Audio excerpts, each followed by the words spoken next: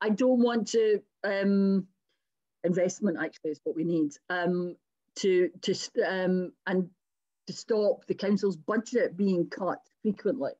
Our councils need more money for these sort of things.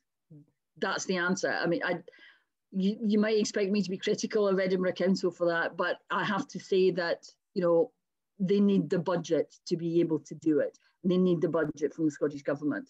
But it's interesting, and actually, you know, there's a positive in what you say, Naheed, because I remember 10, 15 years ago, councils were switching over to fortnightly bin collections and the intervening week being recycling. And people complained and said that they didn't, you know, they needed their bins empty, didn't need recycling. But I don't know about you, but I feel that there is now a shift.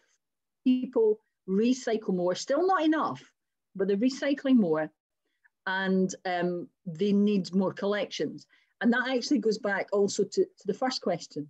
Would we recycle more if there were more recycling collections? If you like, it's a kind of chicken and egg situation. Do people in this country, as I say, it's only 40%, would they recycle more if there was more investment by the Scottish Government in the councils, and the councils having the funding to invest in more collections? Then there would be more recycling because the facility would be there for us to do it.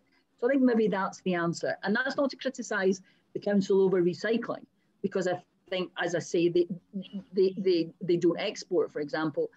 But I think we do need a national standard. We need the governments to take responsibility for it and make sure it's funded